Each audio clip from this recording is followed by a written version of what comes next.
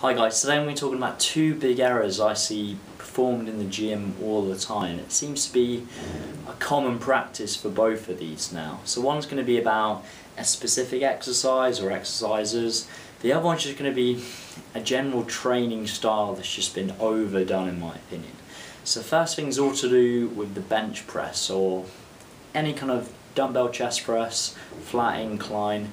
There seems to be a common theme these days for some reason to raise your feet off the bench. So instead of having your feet flat on the floor, people are raising their legs up. They've got a 90 angle at the knee joint.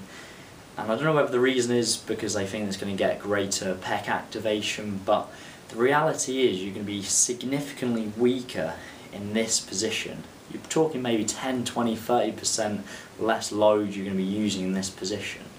So if your goals are strength and size, this just doesn't make sense whatsoever. The goal should be adding progressive weight onto the bar using a variety of rep ranges if your goal is hypertrophy.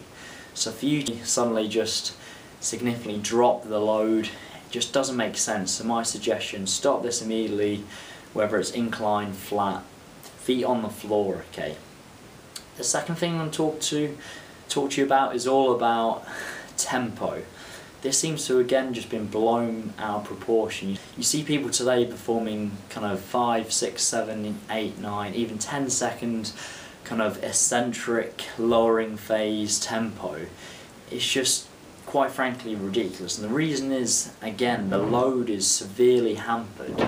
So say for instance if you're doing, say, a bicep curl, the lowering phase should be somewhat controlled, but the reality is only kind of 2-3 seconds top. Anything more than that, like I said, the load's going to be hampered.